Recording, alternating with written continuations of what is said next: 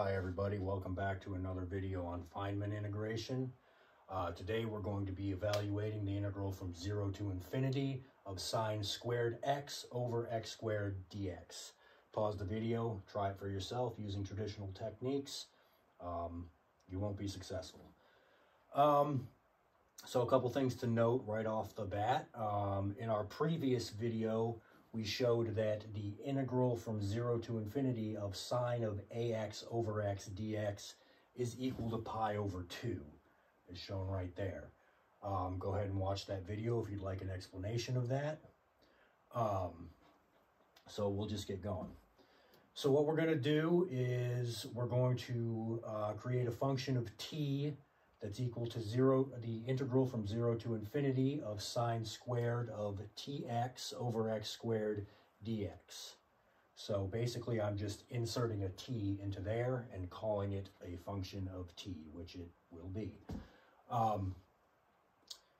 So now what we're going to do is use the Leibniz rule over there to take the derivative with respect to t of f of t by simply taking the partial derivative with respect to t of this part right here.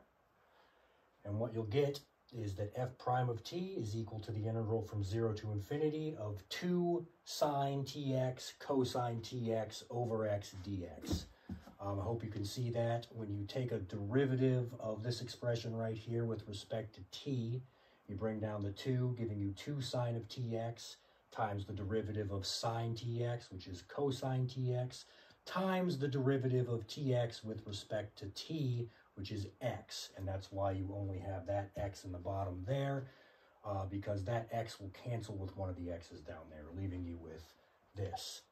Also noted is that this expression 2 sine tx cosine tx is equal to the sine of 2tx. That's from trigonometry.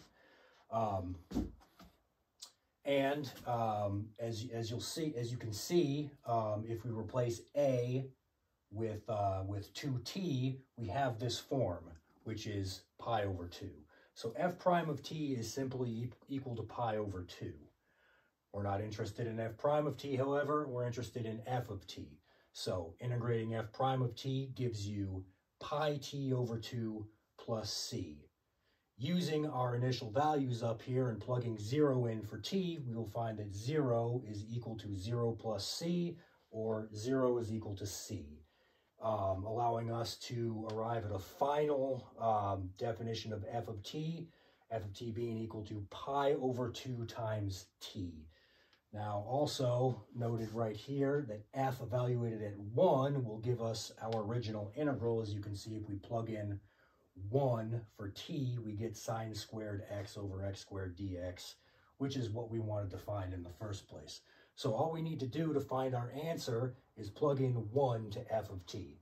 As you can see, that'll give us pi over 2, and that's it. Hope you enjoyed that.